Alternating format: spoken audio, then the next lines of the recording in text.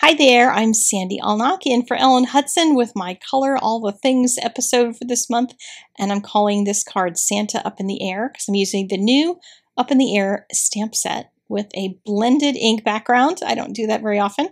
And then I'm also going to use the 'Tis the Season sentiment set so I can make it a Christmas card. I'm short on Christmas cards, so wanted to use that, and then the city die.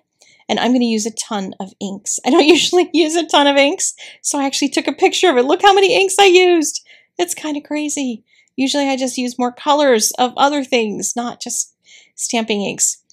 So I started with my Misty, and I set it up so that I could get the sign that goes on the dirigible and to the clouds in the front, and then mask them out with some Eclipse tape and trim those suckers out. And then I set up the dirigible itself, put it right over top of that, and then when I inked it with Lawn Fawn Jet Black, which is what I'm using for all of this on letterpress paper, I wiped off the insides of it because I didn't want those lines on it.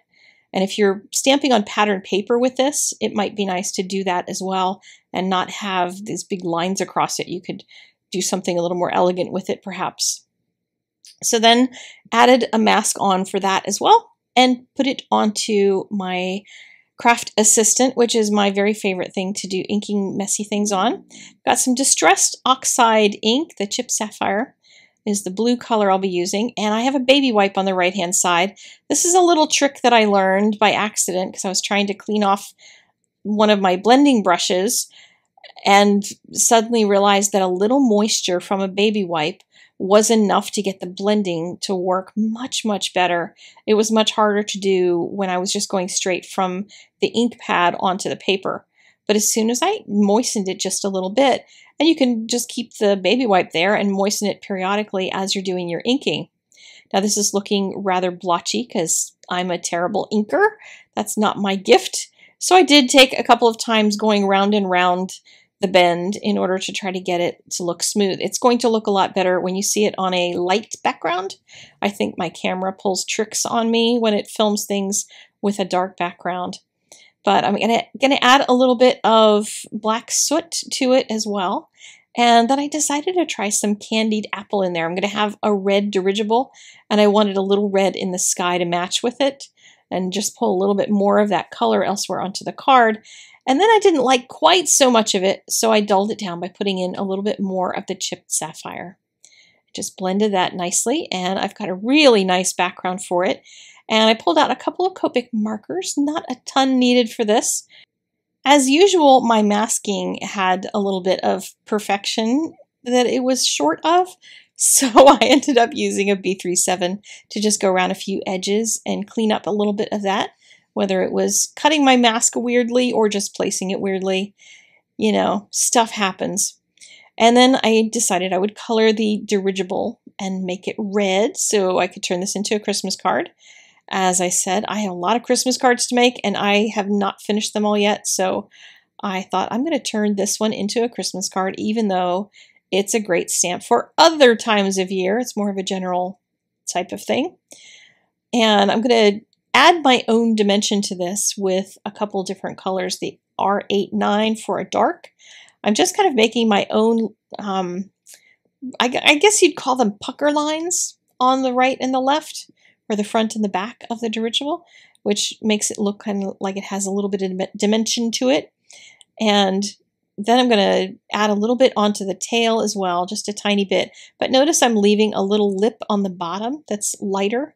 And then when I go in with my mid-tone color, I'm basically going to go over all of this area and go over that little highlight at the bottom as well. It almost looks like there's going to be a little bit of light hitting the bottom of it from below because it's flying over a city. So there might be some light on that. And just use that mid-tone color to blend things out a little bit and pull that sucker together.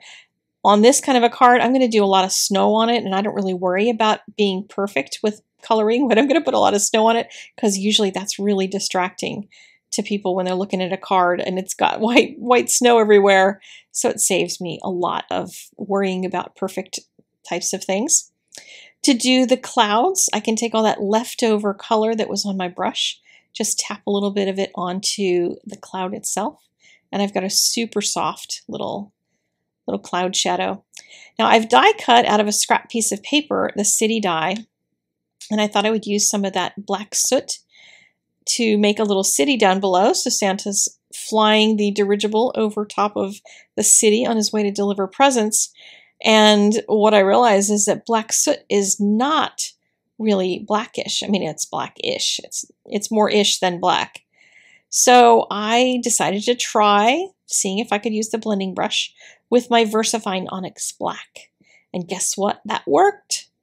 I did make sure that I cleaned the brush right away because even though I know I can wait a little while to wash out my brush in the sink after using Distress Oxide inks, I wasn't sure how long the brush would survive if I got this onyx ink on it. So I decided to wash it right away and it came out. Everything was fine.